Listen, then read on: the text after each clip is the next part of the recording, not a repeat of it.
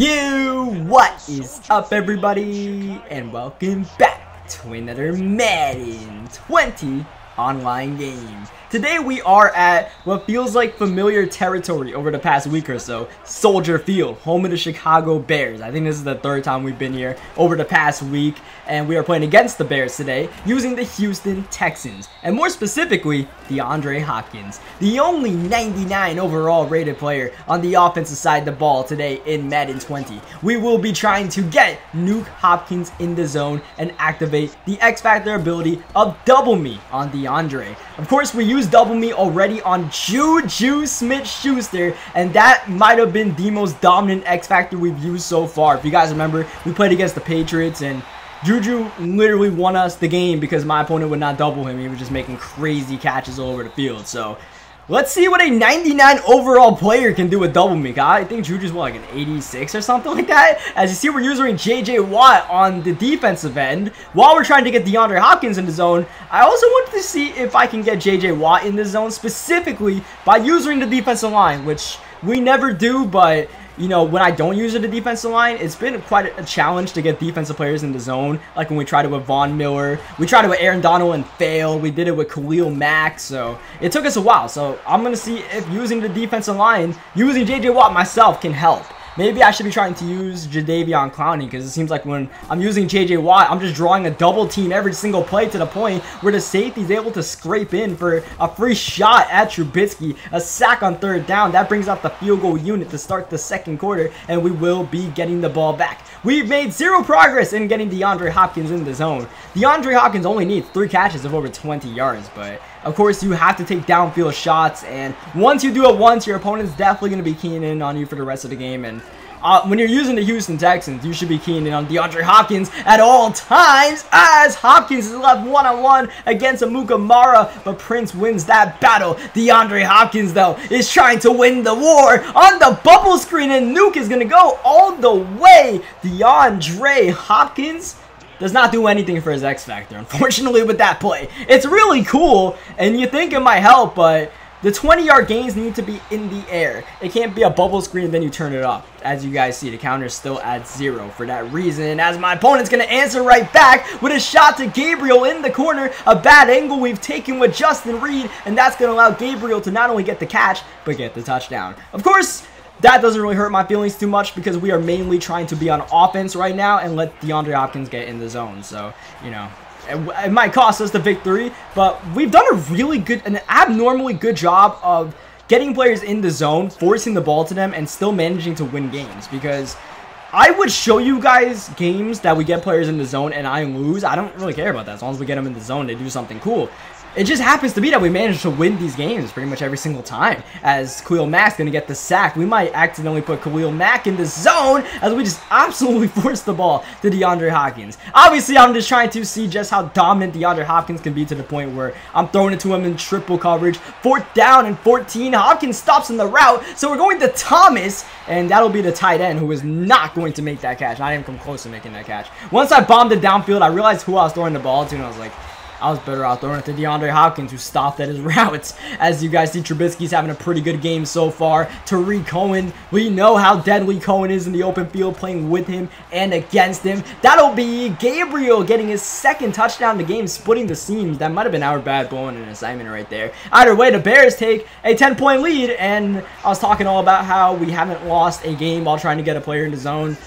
Might have jinxed ourselves as we're looking for Hopkins, middle of the field. That'll be a catch. Is that going to be a 20-yard gain? No, exactly 19 yards. So the counter stays at 1 out of 3 as we try to force that out route. That was cover 2, so I'm kind of surprised that wasn't picked by Fuller. I guess Fuller was playing over the top. We had Nuk over the middle, but Khalil Mack comes in so quick. We can't get the pass off. 3rd down and 20. Just going to squeeze that one into Thomas. At this point, we have to worry about trying to get the 1st down. Try not to lose this game more than anything else. 4th down and 6. Gonna go for it. DeAndre Hopkins one-on-one. Thank you very much against Buster Screen. That's as easy as you like it. DeAndre Hopkins 1st down, touchdown, and 1 away from activating his X-Factor ability, and we're not even at halftime yet. I believe we were struggling a bit more to get Juju in the zone, so to make this much progress with DeAndre so far, as we've accidentally ran commit, is encouraging.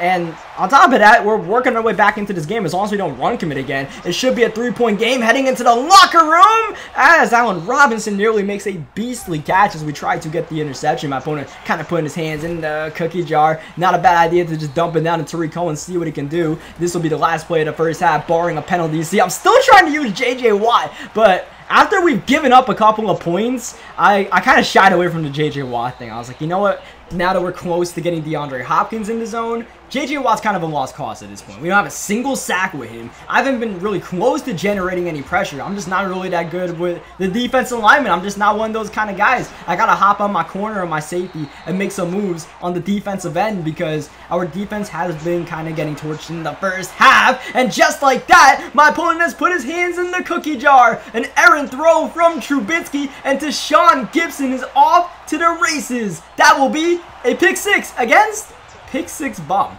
That felt good to get that pick six against our opponent, considering what his gamer tag was. As soon as I got the interception, I knew exactly what I wanted to do with it. Sometimes I kind of give myself up when I get interceptions to not get the pick six when we want to try to get an offensive player in the zone, but against this guy, I had to go for the pick six as my opponent once again puts his hands in the cookie jar. This time it's going to be Colvin with the interception. Can we get back-to-back pick sixes? I tried, but Kyle Long brings us down at the 13-yard line, which is not really what I want because we need to get 20-yard gains with DeAndre Hopkins. So I'm actually considering trying to knock myself back a couple of yards. And Khalil Mack's going to help me out. I was still trying to figure out whether I want to do it or not. Khalil Mack said, get back there, son. Hold on, I got to get in the zone. So let's get this pass off as quickly as we possibly can. Hopefully to DeAndre, and we've got it to Nuk. That's a touchdown, and that will not only knock Khalil Mack out the zone, but put DeAndre Hopkins in the zone. Check, and onside kick. Yes, we've onside kicked my opponent. Even though we were just down by 10 points not too long ago, all of a sudden we find ourselves up by 11 and onside kicking to try to give my opponent some hope in this game to make sure he doesn't rage quit if we get stopped on this next drive. I am going to try to stop him because this guy I feel like is pretty decent. He was decent enough to get a 10-point lead on us. So we just got to continue to bait him. He's put his hands in the cookie jar for the third time in the quarter. The first one was an overthrow from Trubisky since he threw it off the back foot. That was still his fault. But otherwise, he's just, making constant mistakes on the offensive end. And he's made a major mistake on the defensive end by leaving DeAndre Hopkins one-on-one when he has double me activated. And there goes Nuk. Touchdown Texans. This game has turned into a blowout all of a sudden. DeAndre Hopkins is the main reason why this game has turned its tide on my poor opponent. He thought Kyle Fuller's a superstar cornerback. He can stop DeAndre in the zone. No, it doesn't matter who DeAndre Hopkins is on. As long as the cornerback is not in the zone, otherwise, that's just the battle of the Titans and both players are in the zone as Zach Cunningham gets the interception. Here's what I'm talking about, where maybe we could have gotten the pick six, but I kind of turned myself to the side right there so we could get ourselves back on offense. Is he going to leave DeAndre Hopkins one-on-one again? He is! What is he doing? Once again, Kyle Fuller is left on an island and DeAndre Hopkins is going to make him pay. We call hurry up and we're going to see if he doubles DeAndre Hopkins. It says in the name, double me. And it looks like he's not. He's moving Eddie Jackson to the side. And that means Nuk is just going to throw poor Kyle Fuller to the ground. Fuller didn't stand a chance. No one did with DeAndre Hopkins in the zone. That's 3 consecutive catches in single coverage. Surely my opponent has to make the adjustment at some point as Jadeveon Clowney gets his second sack. If Clowney had an ability, an X factor, we would be closer to getting Clowney in the zone than JJ. I think JJ has 1 sack, Clowney has 2. Trubisky at this point has thrown 4 interceptions, now working on number 5. And he should have had it there. Justin Reed jumped that route. 4th down and 5. Desperate situation for the poor man. He is going to convert to Anthony Miller. At this point, though, he has to be wondering what in the world happened to him. It's been an avalanche since it was a 7-17 game as he gets the low ball. Actually, I don't think it was a low ball. I think it was just an errant pass under pressure that actually worked out for him really well. So we'll get the touchdown on the play. He definitely won't be getting the 2-point conversion running a jet sweep with Allen Robinson. And he's going to onside kick us. This is necessary. I mean, we did onside kick him, so that might be part of it. But he really does need to onside down 19 points. DeAndre Hopkins still in the zone. Is he going to leave DeAndre single covered? Oh, it looked like he was, or he wasn't, but he actually peeled off of DeAndre Hopkins. I threw that ball thinking that DeAndre was already doubled, so we do get the gain with Will Fuller, but at the same time, though, we're looking for Hopkins one-on-one against Eddie Jackson, and that is going to be an incompletion. Not only an incompletion, it doesn't count as a target for Hopkins, so we have to throw it to DeAndre here, or else he is knocked out of the zone. So, DeAndre, do your worst to the Bears! Oh, that might have counted as a double team. Maybe if I held that ball for just a second longer and then threw it to Nuk, that would have counted for us. As Deshaun Watson, oh, he's getting sticky in the open field, and I've accidentally slid at the 1-yard line. I went to dive in the end zone, and that will cost us 7 points surely, because on the next play, it's an interception for Kyle Fuller. So, double me once again proves to be crazy. Once you get a player with double me activated, it completely changes the way you play defense, because you have to shift over an extra defender to that guy, or else it's GG's in the chat. He's just going to catch it. As you guys see, it doesn't matter if it's a superstar. I mean, it kind of does, because you guys saw Eddie Jackson did force the incompletion. I don't know if that counted as bracket coverage against DeAndre Hopkins, since Fuller was kind of there as well. Still, though, like, Kyle Fuller one-on-one got burnt like toast. So, yeah, like, double me is definitely crazy. You see my opponent just doing whatever he can out here. At this point, like, I'm kind of cool with just getting out of it. I've done what I had to do in this game. I guess he's trying to do whatever he can, which is continue to feed me the rock.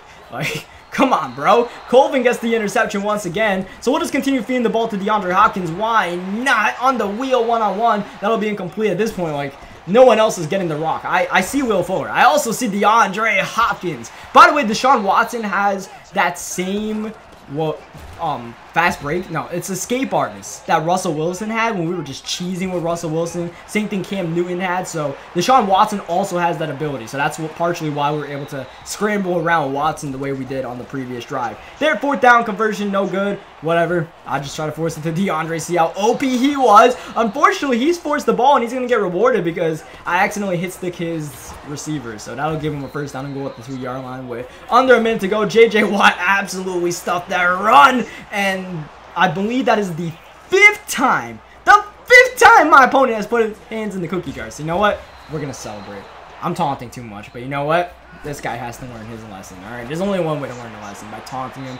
Like, 5 times you put your hands in the cookie jar, bro. Like, at this point, your hands got to be black and blue the amount of times we swatted you away, as we are going to get the ball to DeAndre Hopkins. This guy's trying to use your Kyle Fuller on that left side. I don't know what he's trying to do, but no, you're not going to guard DeAndre Hopkins one-on-one. We're just going to call hurry up right here. No need to call timeouts or anything like that. We've done what we had to do with DeAndre, so we'll get this game over with, and that's a dominant victory, even though we were down by 10 early on. DeAndre Hopkins, 11 catches, 313 yards, and 5 touchdowns. Once again, when we put a receiver in the zone, they just go God mode. Think about Odell. He had 340 yards. Juju, when he absolutely took over that game. The 3rd quarter, an absolute avalanche. 28 points in the 3rd quarter.